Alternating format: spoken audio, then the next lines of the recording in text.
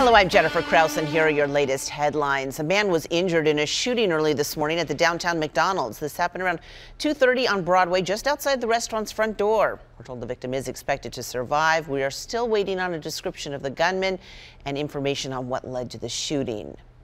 A reminder, if you're going to be traveling around downtown Nashville today, Interstate 24 is still closed from the 65 to the 40 for bridge work. However, roads in that area are still open, including Shelby Avenue, Spring Street, Woodland and Main Streets. The I-24 eastbound ramp from Shelby is also open. The interstate itself should be back open by tomorrow morning. And the Titans are on the road today looking to redeem themselves in Atlanta. After a season-opening blowout in Cleveland, the team is coming off a pair of division losses. The Titans lost most recently to the Jaguars 20-7 during Thursday Night Football. Kickoff at Mercedes-Benz Stadium is at noon. You can catch all the action on News Channel 5.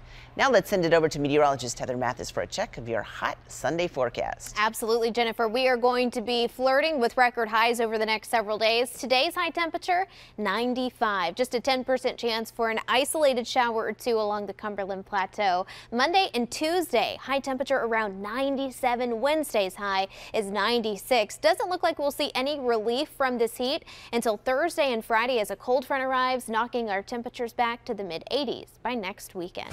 Hope you have a fantastic rest of your Sunday.